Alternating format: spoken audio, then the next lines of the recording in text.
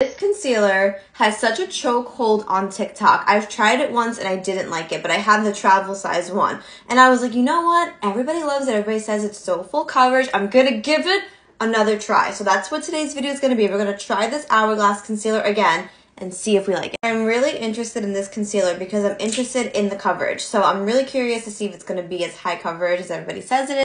Okay, so using my sponge, I'm going to blend this out. Okay, so it covered my under eyes really nice so far. I'm going to go ahead and finish up the rest of my makeup and set it and then be right back. Okay, it's a completely different day. That's because my opinion has changed from that first video. So when I finished that first video, I cropped out that clip. I didn't like the concealer, but I think it was the powder that I used. So today I used my Huda Beauty Cherry Blossom, and I think it looks really, really nice. Let me know what you guys think.